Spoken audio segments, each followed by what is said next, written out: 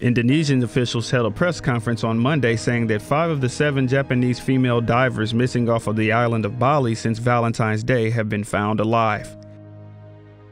The group was said to have headed for Nusa Penida from Bali early on Friday. They were diving some 20 kilometers or 12 miles off the coast of Bali.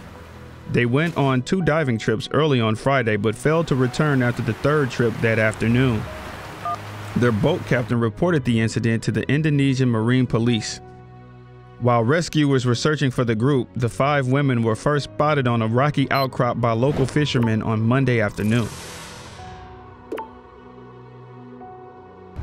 They were huddled together atop a large coral reef waiting for rescue. The survivors were sent to the hospital by boat, escaping with only minor injuries. However, officials still have no news of the 2 women still missing. Indonesian rescuers are keeping up the search for survivors.